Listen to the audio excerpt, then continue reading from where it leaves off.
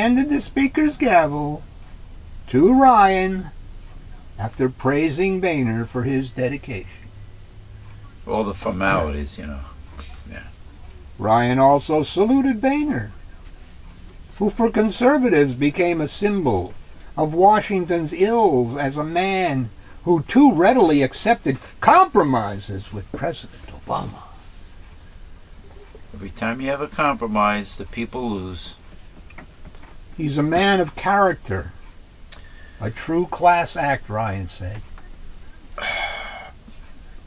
Boehner shook hands with Ryan at the lectern, walked up the aisle to the chamber's rear, his eyes brimming with tears. Of course. Of course. Orange juice or tears? He accepted hugs from Republicans and Democrats alike. Watching the vote from the visitors' gallery was Mitt Romney, the GOP's unsuccessful 2012 presidential nominee, who vaulted Ryan, 45, to national prominence by selecting him as his vice presidential running mate. Yep, Also, he selected the Muppet face.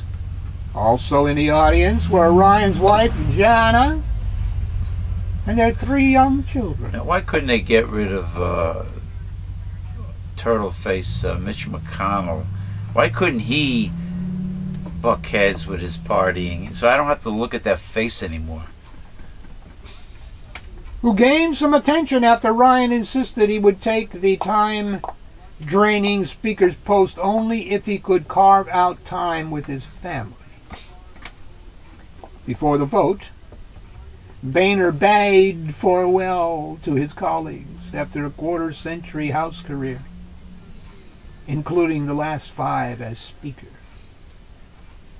I have no regrets, no burdens, Boehner said in a 10-minute speech. If anything, I leave the way I started, just a regular guy. Oh, sure. Humbled by the chance to do a big job. Oh, yeah, he's pork and beans for lunch, yeah. Ryan's ascension came as Congress neared completion of a bipartisan accord to avert a jarring federal default next week and likely prevent the December government shutdown by setting spending levels for the next 2 years.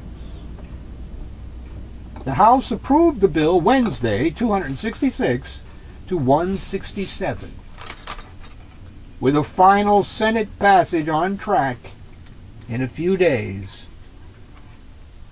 despite opposition from conservatives seeking the GOP presidential nomination.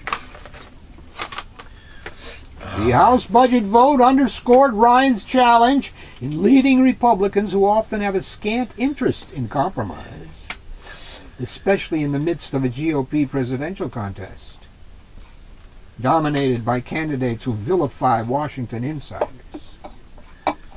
House Republicans opposed the budget deal by 167 to 79, but Democrats supported it unanimously. Oh, brother. I'm telling you, 2-party system. Democrats are not the same anymore. They want to... It's like that stupid song, let's Can't We Be Friends? Republican presidential candidates, Senators Marco Rubio, Rand Paul, and Ted Cruz, proclaim they are pro-woman. For now. Yet all 3 voted against the Paycheck Fairness Act multiple times, and also against reauthorizing the Violence Against Women Act when they came up in the Senate. Yeah, but Republicans want rape victims to carry the baby and give birth to it. In August, on CNN's State of the Union program, Governor Christie said that the National Teachers Union deserved a punch in the face. He deserves a lot worse.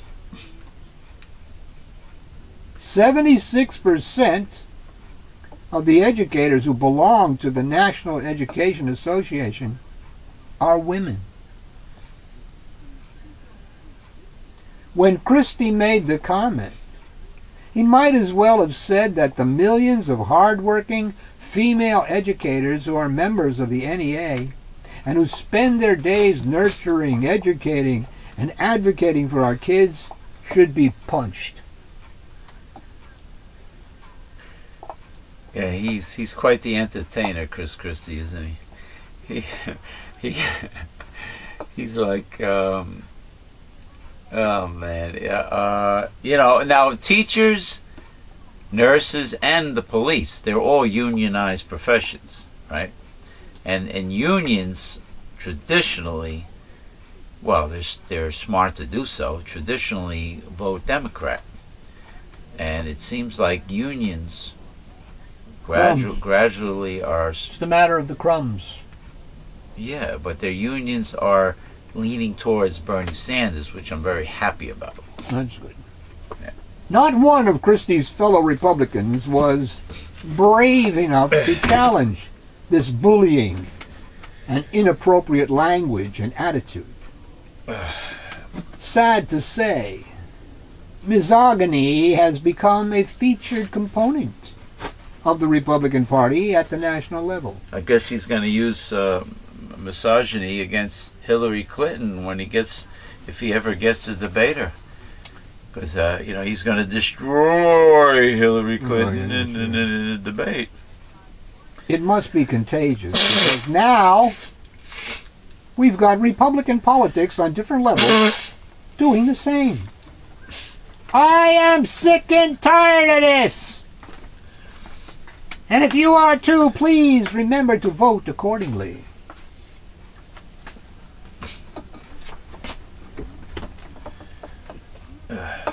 Okay? All right. How are we doing on time? Probably none. It's a little after 4. All right. You got a little baby reading? Or I don't know about a baby or one. A short but, one? Well, one that isn't long. It's not long. That is good. Columbia, South Carolina. A deputy who flipped a disruptive student out of her desk and tossed her across her math class floor was fired on Wednesday. Very current, applicable reading. Thank you. The sheriff called his actions unacceptable. I almost forgot about this incident. I watched the video. And said videos recorded by her classmates show a girl posed no danger to anyone. Well, he roughed her up for no reason. How old was this girl? She was a minor, right? Yeah, of course. Oh, big tough macho cop has to beat up a little girl. And, oh, well, you're real tough. What he should not have done is throw the student. The county sheriff said. Police officers make mistakes too. They are human, and they need to be held accountable. And that's what we've done with Deputy Ben Fields. Well, keeping your composure is part of being professional at your job. I mean, as a cop, as a police officer, you would think so. You would think that was part of the training, wouldn't you? Wouldn't you? Yeah. Well, and then keeping your composure, that includes not being Judge Dredd, you know, and blowing people away because you don't like their face. Well, you should punch them, according to Mr. Christie. Like Chris Christie. Yeah. No, he wants to. He wants people to never ask for help unless they're rich. And if you're not rich and you ask for help, you get beat up, according to Chris Christie's way of thinking. Civil rights groups praised the swift action against Fields, a veteran school resource officer. Oh, they would have made this into something real big. And football coach at Spring Valley High School. Outrage spread quickly after videos of the white officer arresting the black teenager on Monday appeared on the internet. Of course. Of course. If it's the other way around, if it's black on white, nobody cares. They don't, they never. You're lucky if it makes the news. Scott Hayes, an attorney for the deputy, said the officer's actions were justified and lawful. He'll make a great Republican politician in the future, this attorney. He said Fields wouldn't have any comment because of the federal investigation. Lott thanked the FBI for investigating whether civil rights were violated, and school officials for promising to review how police are used for discipline. So being a fascist stormtrooper is lawful and acceptable and appropriate according to this attorney. In South Carolina. In the redneck red state of South Carolina. That's great. That has made homelessness illegal. You're homeless? Oh, arrest them for vagrancy. Put them in a privatized prison. Another slave. What was that country that's building the little, not over here in Utah, one of the countries are building little houses for the people, the homeless. Yeah, big fucking deal. They look like tool sheds. Well, it's better than being out in the snow and the rain. I like the homes for the homeless that are in Utah. It's the same. It looks, these were smaller. The ones in Utah look like they were about the size of a New York City studio apartment. Yeah, like one room and a half. I mean, these other ones were friggin' tool sheds. They need to understand that when they call us, we are going to take a law enforcement action. Maybe that ought to have been something handled by the school without ever calling the deputy. Well, she probably did not want to vacate the class, but you subdue when you have to. You handcuff when you need to. You bodily remove her, but you don't beat her up or throw her across the classroom or punch her or kick her or whatever. Well, she was black. He could do that. Well, you see, this is the double standard and the racism, what we're talking about. Yeah. Yeah, but they would say it has nothing to do with racism. He was just doing his job. Yeah, and then there are people... And they are against, the conservatives and Republicans are on the shows now, and they are saying that because of all this criticism and these videos and etc., the cops can't do their job anymore. They don't want to do their jobs anymore. So their job is to be a cruel fascist stormtrooper and be Judge Dredd. Because basically what they're saying is there aren't any bad cops. We are the bad people for taking the videos, putting them on the internet, and letting people see this stuff. So cops reserve the right. So Republicans say cops reserve the right to be racist and to be a judge, jury, and executioner. Can do anything they want. If it involves people of color. That's correct. Yeah, and of course, I don't know why she's relevant, but Bristol Palin felt sorry for the police officer, and of course they had to put that on the internet that Bristol Palin sided with the police officer. Of course, yeah. The sheriff had stern words for the student who started the confrontation by refusing to hand over her cell phone after her math teacher saw her texting in class. No, you're supposed to A violation of school policy. You're supposed to take the call out in the hallway. You're supposed to go out in the hallway, because if you, it is very rude when a teacher is speaking to the class to not pay attention to him and to take cell phone calls. I agree.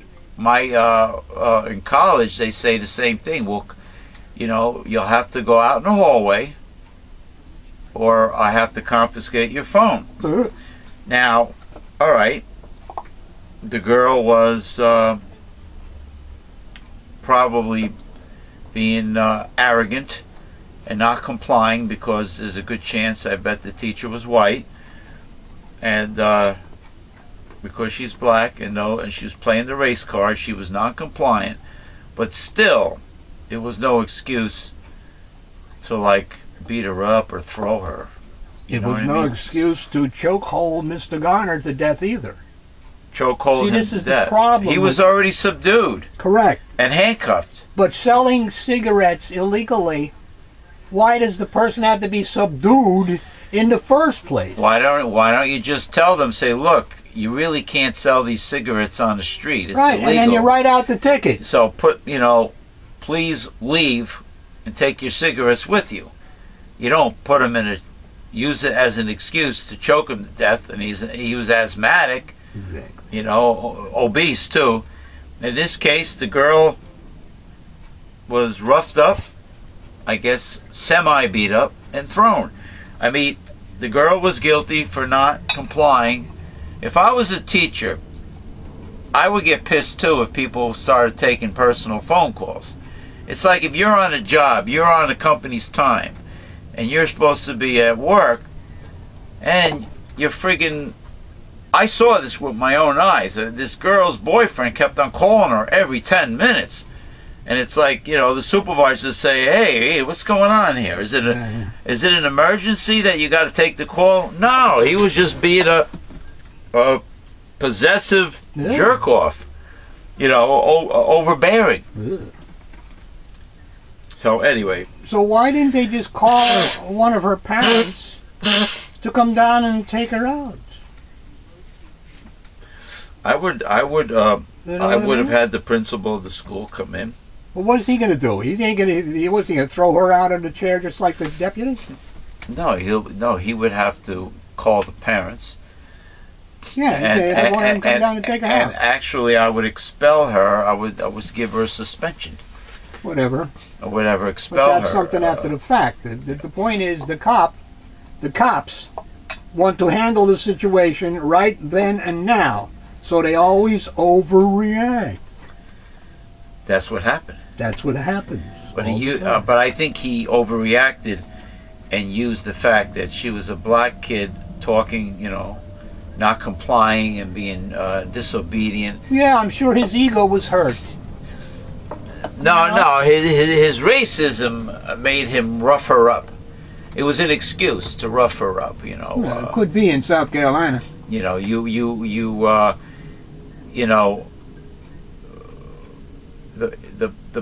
The blacks in the North, if they want to be non-compliant and belligerent and whatever, it's more accepted. But still, we have rules in school. We have school policy up here too. But well, if you let me continue reading, we will see that she will be responsible for that. All right, go ahead. But that's something entirely different than the throwing. Well, it falls... Yes, you mean it's a more generalized subject. What I got into. No, she will get her punishment.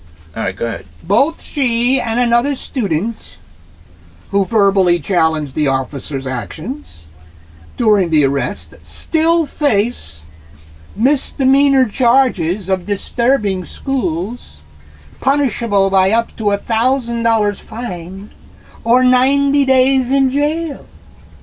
Oh. Okay? Oh, okay. So her punishment is down the road. It did not have to be, at that particular time, by the deputy. 3 months in the... Judge Dredd. 3 months in the clink with would teach her a lesson for sure. Good. More than a dozen parents and community members vented their anger at Tuesday night's school board meeting. We are sick and tired of black women being abused. You can say it's not racist all you want. If that was my daughter, that officer being fired would be the least of his worries. Well, yeah, you don't beat up somebody's kid, but the point is, you call the parents down to the school and say, you know, your daughter not only broke school policy, but she is going to be arrested, and she faces charges. And you tell the parents, who are the guardians, what her daughter did. Yeah. What her daughter did, because she's a minor. Get her out of here. Right, right. Okay. That would be the right thing to do. Yeah. Getting the parents down. Yeah. I'm gonna, you know, when I get home, I'm gonna take Benadryl, because this other medicine, you know, sometimes you just gotta go with the stuff that makes you drowsy to get it to work. I apologize for me a blow and then Honking away. dripping and honking and the tissues, you know, during the show, you know. But I learned my lesson. You got to go with the hardcore stuff if you want results. Okay, that's it. Got one more nice here. Okay? Something to leave with on a positive note. Something Halloweenish? No. Okay, all right, go ahead. I am madly in love with a man. Oh, God. I've been dating for almost a year. Madly. But I don't think he's in love with me. He claims he's been hurt twice from 2 failed marriages. He keeps giving me mixed signals. He questions me about my male friends constantly. Oh. He shows up at my apartment without calling in hopes that he will catch me with another man. This male friend routine, it's bullshit. Like my grandfather used to say, hug, hug, hug leads to kiss, kiss, kiss leads to fuck, fuck, fuck. During his last drive-by, he saw me in my car at midnight listening to music while surfing the web on my phone. Of course, he thought I was on the way out to a boyfriend's house because I had my gym bag and a grocery bag in the front seat with me. He ordered me to open the bags so he could see if I had any overnight clothes inside. I guess he's not comfortable with her having male friends. After he saw there were no clothes, he calmed down. I don't know if I should keep this relationship going or if I should abandon ship. Or abandon her male friends. That's another choice. We didn't have any male friends here. Where did you come up with that? You said that you read. He said. You read that she has male friends that she spends time with. Or is he... Yeah, but he's never caught her with any of them. But does she spend time with her male friends? I'm sure. Do you spend any time with female friends? I don't generally like the idea of having a female friends to platonically hang out What with. if they're big and fat? I'd never done it before. Well, the